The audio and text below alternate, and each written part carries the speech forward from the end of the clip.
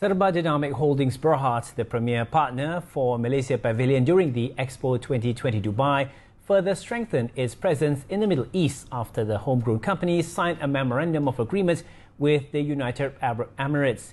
Its Group Managing Director and Chief Executive Officer, Dr. Muhammad Abdul Karim Abdullah, said the agreement, which was signed on May 19th, focused on three areas, namely vertical farming, infrastructure and property development, as well as integrated solutions to the oil and gas industry.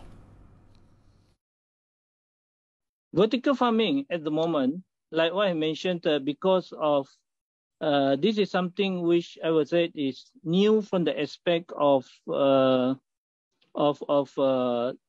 commercial investor.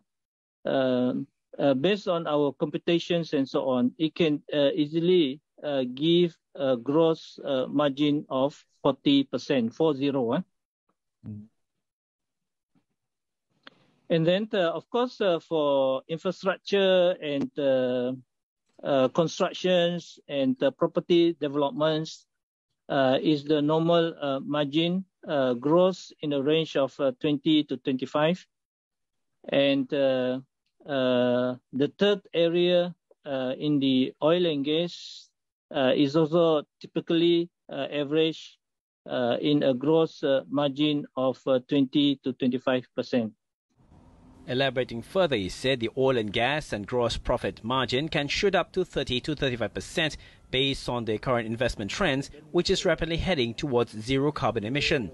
The agreement is estimated to bring billions in annual revenue to the group.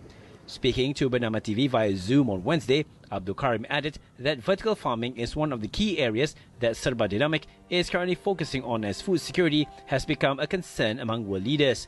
Currently, only few high-tech industry players are familiar with vertical farming and its technologies, and Serba Dinamik is looking forward to capitalizing on this opportunity. And I would say that this vertical farming is not really what we call it, people say is a space technology kind of thing. It's a knowledge which is available in the market. It's just that we have to integrate the technology, and we have to get the necessary fundings to basically roll out those things in a commercial manner. So we would like to be one of the leading player who understand the technology and who has the network to connect it to the respecting financial institutions and also investor to join hands together to make this food security a successful program in the respective country that we are working on at the moment.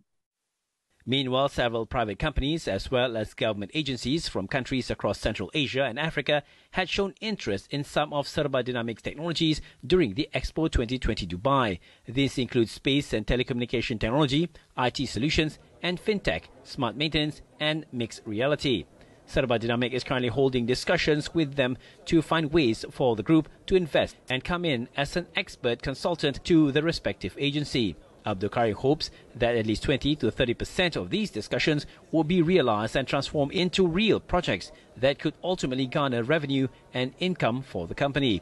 When asked about Serba Dinamik's involvement in the Expo, he expressed his happiness and gratitude to the government and Malaysian Green Technology and Climate Change Corporation for trusting the group to carry the Malaysian name to the world stage.